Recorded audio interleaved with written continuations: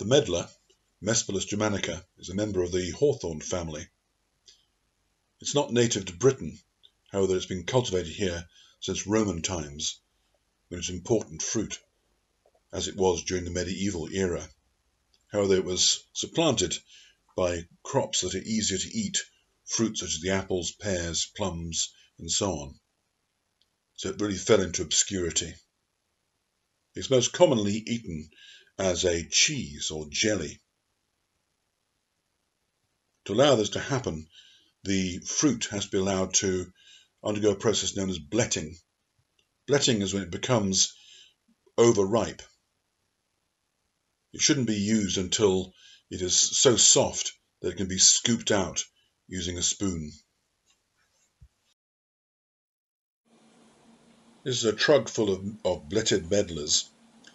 They've been kept in a dry, warm room for several weeks and checked until they're all soft enough for the process to start.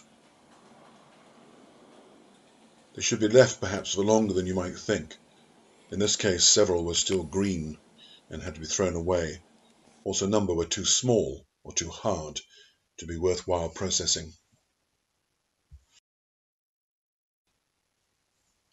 Medlar fruit are easily identified. It would be hard to confuse them with anything else that might be poisonous.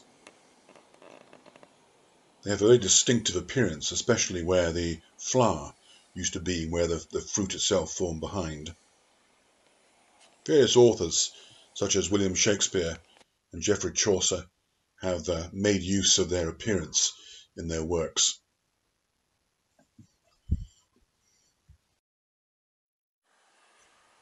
To make the Medlar cheese, scoop out the soft contents using a spoon. You'll find there are about 5 seeds in each. Pass this through a sieve and then add it to a pan. Add an equal weight of sugar and then bring it to the boil. Once all the sugar is dissolved, then keep gently stirring and reduce the heat. It should then be left on the stove until enough water has evaporated, leaving it in a jelly-like state.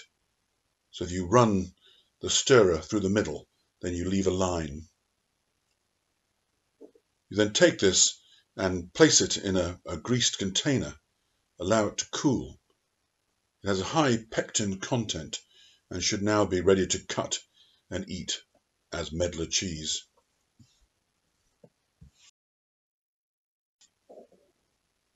The flavour is unique and has been compared with apple sauce with a hint of cinnamon.